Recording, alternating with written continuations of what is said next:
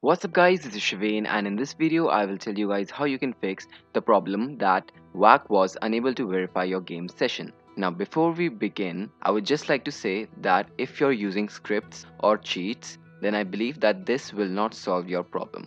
So let's begin. Firstly, you have to quit CSGO, then go to Steam, select CSGO and go to Properties.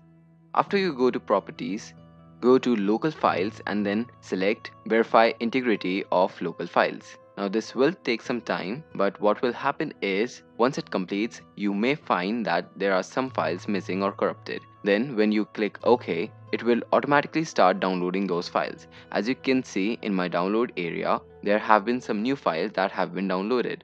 Now just quit Steam and then try relaunching the game.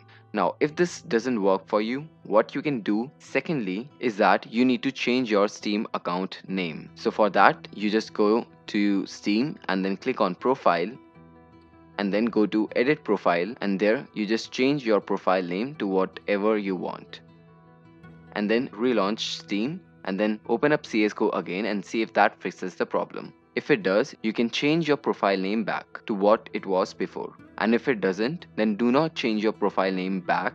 And then next thing what you can do is go to start and then search run and then type in %temp % and then delete all of these files.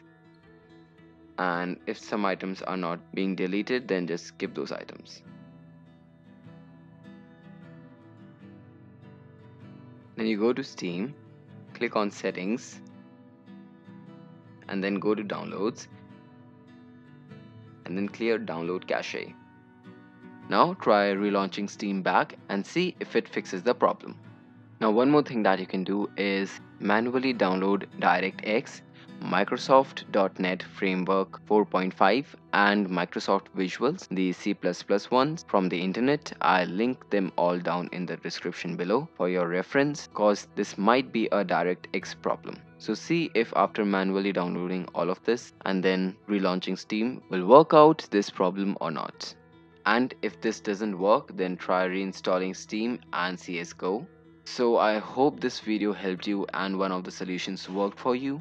Please remember to subscribe and like this video, and I'll see you in the next one. Until then, bye.